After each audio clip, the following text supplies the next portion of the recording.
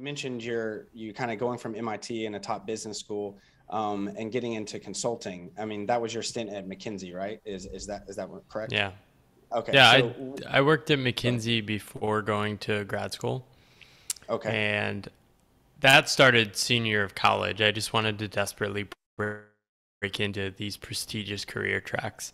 sure. If anyone's going to like a top school, my school, University of Connecticut, is not seen as like one of these top schools. But I became aware of like all these tracks that companies hire from schools like Harvard, all these liberal arts schools, Hmm. even some of the big public schools like Virginia, Michigan, Georgia Tech, consulting firms, investment banks, private equity, big tech firms at the time. Yeah.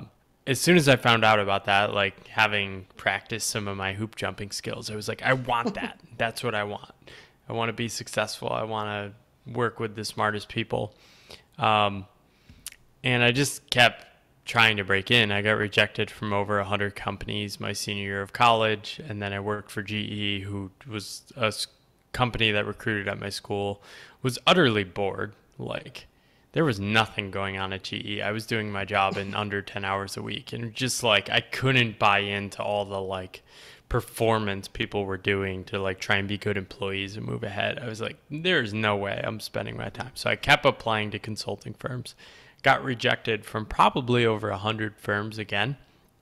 Wow. But McKinsey was intrigued by my experience at GE and some of my background in manufacturing and gave me a shot. Uh, and ended up landing a job at like what's seen as the top consulting firm. So as soon as I step into that place, suddenly like the perception of who I was changed, which was Right. wild because nothing had really changed. Um, but that really opened up a lot of doors in terms of like what the potentials were. And then suddenly I was in this new paradigm of like, you have all these options. How do you keep that going and keep going on this successful career person narrative? And then you basically have taken all that, and we'll obviously get into the book, but then you also have created some courses. So StrategyU, and I looked into the deep diving and stuff. And so basically learn strategy, consulting secrets, so you can talk strategy with the CEO. And it's mostly a 4 week course basically around that. I saw some of the frameworks, but I mean, what can we kind of learn from strategy consulting, or what maybe a too long didn't read kind of, quick overview of what exactly is strategy consulting? So connecting this with my story, there's probably a bigger uh, theme here, which is that there were things I loved doing. I really liked consulting. I liked the work of like making sense of information and trying to structure it and communicate it in compelling and persuasive ways to get people to take action. I loved that process. I hated doing it 60 hours a week for grumpy people. Um, but I liked doing it, and I would teach others this. I would teach friends, and then I volunteered teaching an undergrad consulting group. It was something I loved doing and did on the side of my career path for years. And then when I left my job, I had done some experiments creating a resume online course and basically just created this course to give it away to people, and then just kept volunteering to teach people these skills. And then that course slowly over the past 5 years has been something that has taken over, has done better and better. But it's essentially teaching the fundamental skills I learned in consulting, which is how do you make sense of information? How do you structure it? How do you create clear and compelling communication? And then I've been experimenting with a lot of different ways of doing that: virtual workshops, online course, asynchronous learning, and different things like that.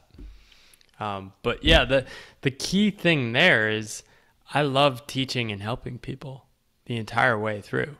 And as I progressed in my career, that was less valued.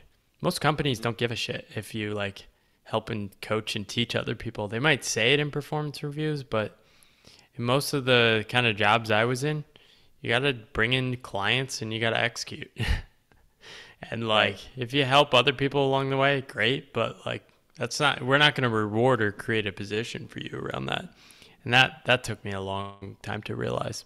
Yeah, I can imagine that was not, I don't want to go so far as soul sucking, but I guess it had some impact for sure on just your mood, your drive, et cetera. And then that kind of leads us into kind of where you are now. I mean, I also saw on Twitter, I think, now check me if I'm wrong, but your courses are now like one of your biggest, money makers, and like how you kind of persist and do things. So like, how have you seen it kind of change over the years? And maybe what's your biggest key learning from kind of, like you said, doing this kind of throw something at the wall and see what sticks, to then now you kind of have this multimodal approach of all the good things that you had to then create a course, workshops, etc.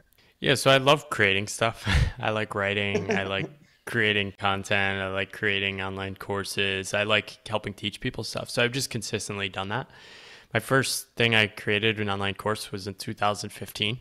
And then I created another cohort-based course teaching people how to like make shifts and become freelancers and solopreneurs. That was 2018. 2019, I created the strategy course.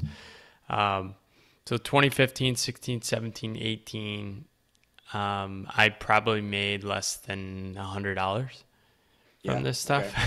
Okay. Yeah. So I just kept doing it because I thought it was fun and worth doing. And then the consulting course that first year in 2019, I probably made like $15,000. So I was still doing a little freelancing, but also living abroad, and my cost of living was low. And I just kept tweaking it. And then 2020, it started taking off, mostly because a lot of people were looking for online learning. And that's when I started investing more energy into it. Probably made like 40 grand from it. I think this past year I generated, like after costs, probably like 55.